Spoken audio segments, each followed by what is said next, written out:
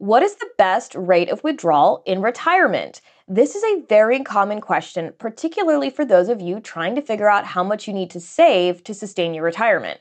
So before we answer that question, we're going to talk a little bit about what is rate of withdrawal and some common figures and some factors that go into the rate of withdrawal calculation so you have a better idea of what might work for you. So the first question is, what is meant by the term rate of withdrawal? So put simply, all it means is the percentage of the asset that someone in retirement is withdrawing to sustain their lifestyle. So let's use some real numbers because I think that makes it a lot easier to understand. Let's say, for example, someone has $500,000 in an IRA that he is going to withdraw from in retirement in 2024. So he withdraws $25,000 to help sustain his lifestyle. Well, $25,000 is 5% of $500,000, and thus his withdrawal rate is 5%. So his rate of withdrawal in 2024 would be 5%. So that is what people mean when they refer to rate of withdrawal. Now, why does it even matter? Well, it matters because the goal is that you're going to save enough money that you can withdraw small percentages every single year, but never run out. So the lower the withdrawal rate, the less likely you'll run out of money. But the higher the withdrawal rate, the more likely you'll run out of money. So it's really important to plan on a number of factors before you determine how much you should be withdrawing each year. So we're going to talk about that in this video. First, let's talk about some rates of withdrawal, rule of thumbs that are out there in the marketplace so you can understand what maybe you've heard and what context that is in. So the first I'll start with is the 4% withdrawal rate. This rule of thumb says you should withdraw 4% of your investment portfolio towards retirement every single year, and that is likely to sustain your retirement for 30 years or more. This rule came about in the 1990s, and it was a big study that was done, and it did look pretty adequate that if you were to withdraw 4% in a portfolio, and we'll talk about some of the qualifiers, your money would be unlikely to run out during retirement. So in our last example, we talked about someone with a $500,000 portfolio. So applying the 4% rule would mean he would withdraw $20,000 each year from his portfolio to sustain his lifestyle, because $20,000 is 4% of that portfolio. Another rule of thumb is, just like the 4% rule, the 5% rule. And this one, pretty self-explanatory. It just ticks up that withdrawal rate from 4% to 5%. This rule kind of came about because 4% is such a low number, and it was really hard for retirees to sustain their expenses in retirement unless they had a large portfolio. So that is why 5% seems to be more adequate. Also, investment returns over the historical periods have indicated that 5% is probably safe depending on how you invest.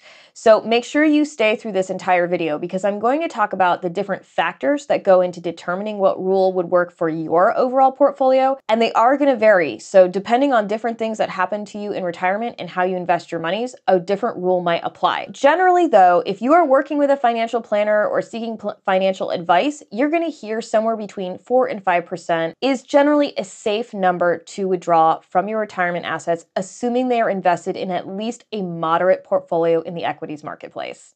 Before I move on to the different factors that you need to be aware of before you pick a withdrawal rate that you think will apply in your retirement, let's talk about Dave Ramsey for a second. So he recently got into a little bit of hot water for recommending an 8% withdrawal rate. That's right, 8%. Now, how Dave Ramsey got to that 8% is he assumed investment returns during retirement at 12%. I'm going to talk about investment returns and what's likely in the coming minutes, but bottom line, 8% is very aggressive. And while I think Dave Ramsey has some great advice on a lot of things, this is something I would discard and really think seriously about lowering it below 8%. So just a quick note, he does have great advice, but this might be one to pass on. Now let's talk about the 5 factors that will really impact what a safe withdrawal rate for your situation might look like. And I encourage you to think about these 5 factors and then determine what might work for you. The 5 factors are life expectancy, expected investment returns, inflation rate, other sources of income you will have in retirement, and unexpected large expenses like medical that you might want to plan for ahead of time. I'm going to break down each one of these factors and talk about how it might impact your withdrawal rate projections and hopefully give you some ideas of how you can factor it into when you're ready for retirement and how you may want to determine what is safe to take out of your investments. Factor number one is life expectancy. So, how does this impact things? Well, the longer that you live in retirement, the longer your assets will need to last, meaning you will not want to withdraw as much each year because you need them to keep lasting while you're alive. So, if you have a very long life expectancy, maybe family life expectancy, or you're just very healthy, or you feel like you're going to live a long time, which I hope you all do, then you're going to want to be a little bit on the lower end of withdrawal rate planning. If, however, you have a short life expectancy or are diagnosed with something that maybe shortens your life expectancy, then you can probably withdraw more from your assets. Now, here's the thing. I really don't want you to plan to have a short life expectancy. We certainly don't know how long we're on this planet for, but I like to tell clients that you don't want to plan to die. That is not a financial plan. So generally, at least plan for your assets to last until age 85 or 90. And if you do have longevity in your family, go to 95 or 100.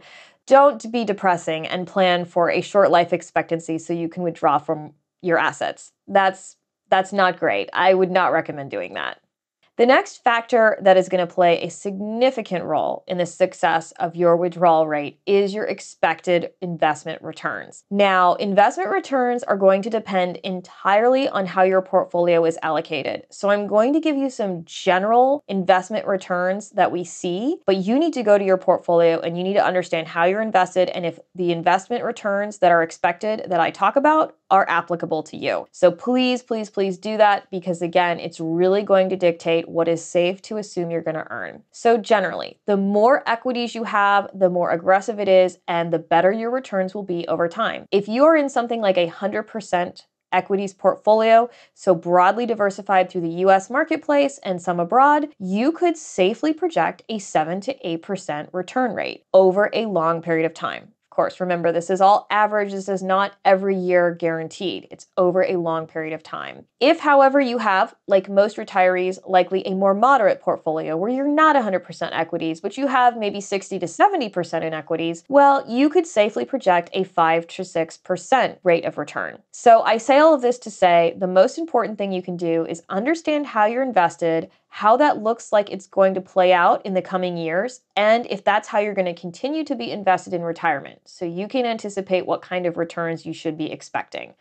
Investment returns on a final note. This is actually where Dave Ramsey got into the hot water. He assumed a 12% investment return rate on the portfolio that he recommended an 8% withdrawal rate from. So that's very high.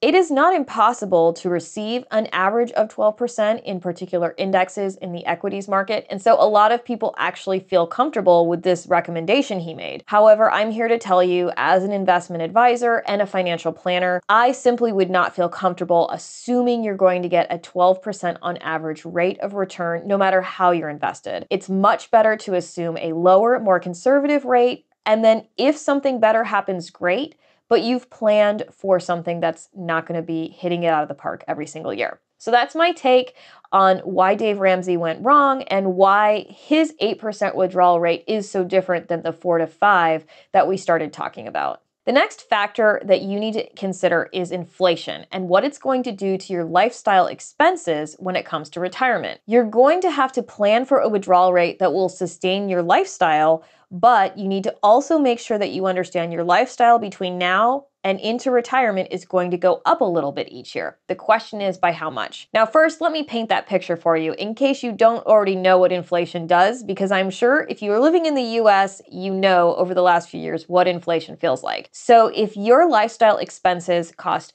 $50,000 a year, and they were inflated by 3% a year over a 30-year period, they would then be $121,000 a year. So it's really important to factor in an inflationary rate to your lifestyle so that way you know how much you're going to have to withdraw in the future to sustain it. So inflationary rate numbers can vary. I recommend for now using a 3% rate and then waiting to see how inflation goes in the coming decades. It's always adjustable, but for now, 3% is probably a good place to start.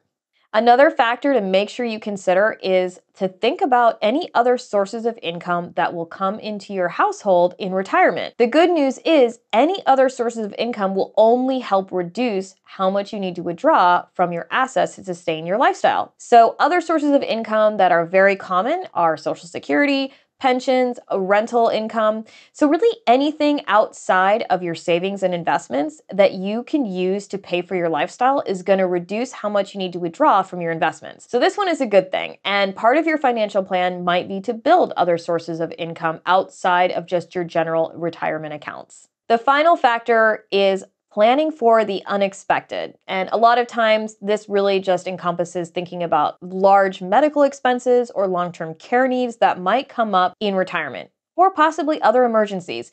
The problem with planning for this is that it's also unknown. So here's what I recommend. Once you've put together your financial plan and you've factored in these other pieces when it comes to planning your safe withdrawal rate, then you can do some stress testing. And stress testing might look different for everyone, but put in some large, unexpected withdrawal numbers every decade or so and see how things look in the long term. Can your plan sustain a $20,000 excess withdrawal every 5 to 10 years? That's just a hypothetical, but just to get you thinking what might be realistic for your needs. Now, if you're really serious about stress testing, that is something a certified financial planner can really help you with, and something that we do with all of our plans at my company. So if it is something you're worried about and you want a professional to talk to you about stress testing, long-term care, medical expenses, that's something you may want to get some extra assistance with. Otherwise, just start with putting in some extra costs and see how things look in the long term. So you've made it through this whole video, and you're probably wondering, when is she going to tell us what the best rate of withdrawal in retirement is? Well, I hope that you now understand that my answer is going to be a lawyer answer. It's going to be, it depends. And it depends on all the factors I just went through, along with some other factors about your choice and lifestyle, etc. But you probably want just an answer. So if you are planning for retirement, I always recommend a safe withdrawal rate to start with is somewhere between 4 and 5%. If you can save enough assets for retirement that you can plan to only withdraw 5% or less to sustain your lifestyle, you're on track. And of course, as you get closer to retirement and through retirement, you can always reevaluate based on what's actually happening. So on that note, if you do need help with anything like withdrawal rate planning, retirement planning, or really any kind of financial planning, please don't hesitate to reach out to me or my company. My company, Chisholm Financial Planning and Investments, offers comprehensive online financial planning services, and we work with people of all various ages all over the country who want comprehensive financial planning. I hope you found this interesting and entertaining, and please like, share, subscribe. If you did enjoy our content, it really helps our channel. In the meantime, I wish you many happy market returns.